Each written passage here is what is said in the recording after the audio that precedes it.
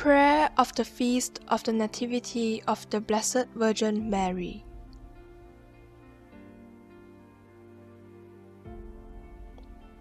May Our Lady be most comforted through our heartfelt prayers on this special day of yours.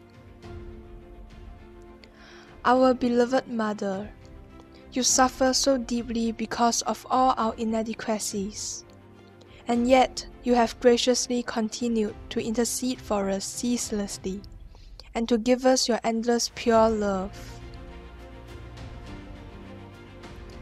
Despite all our sinfulness, ugliness, and shortcoming, you never give up on us at all.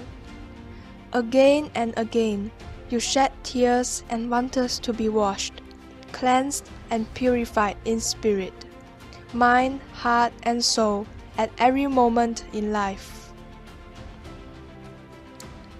Though the world is heading towards immense spiritual and moral destruction, O dearest Mother, you are consistently seeking out for more willing souls to offer themselves to be united with you, to overcome all powers of evil that are roaming across the world today.